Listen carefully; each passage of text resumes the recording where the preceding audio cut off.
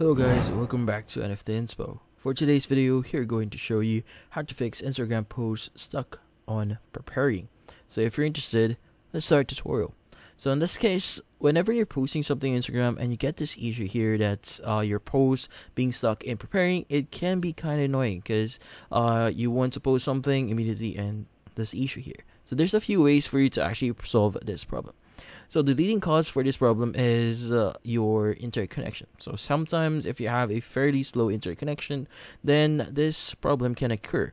Now, the direct solution for that is try changing your internet connection. Like for example, if you're using your mobile data, switch to a Wi-Fi connection, or if you're using a Wi-Fi connection, change to a mobile data. In this case, changing your internet connection and making sure that you have a stable or a fast internet connection can actually solve this issue. But if your internet connection is actually fairly fast, then sometimes the issue itself is from Instagram.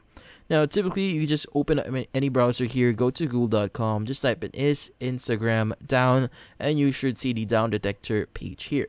Now, whenever you click on it, you should be able to see the current status of Instagram. As you can see, there's going to be some or minor reports of issues in Instagram lately. So in this case, if you see a big spike here, it means that you're not the only one experiencing that problem, and a lot of people are actually experiencing that problem. Now, in this case, if you see that big spike, usually it would actually resolve itself. So make sure to update your Instagram application here as much as you can. If you have to, go and visit Google Play Store. But in this case, if there's no issues right now on Instagram, there is a few things that you do on your settings to solve this issue.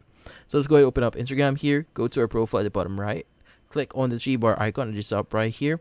And from here, scroll down a bit and look for the option that says data usage and media quality.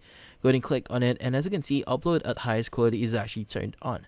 Now, sometimes turning this off can actually solve this issue. But in this case, once you've done that, see if that solves the issue. But that's about it. So hopefully this video was able to help you. Like and subscribe to NFT Inspo. Thank you for watching.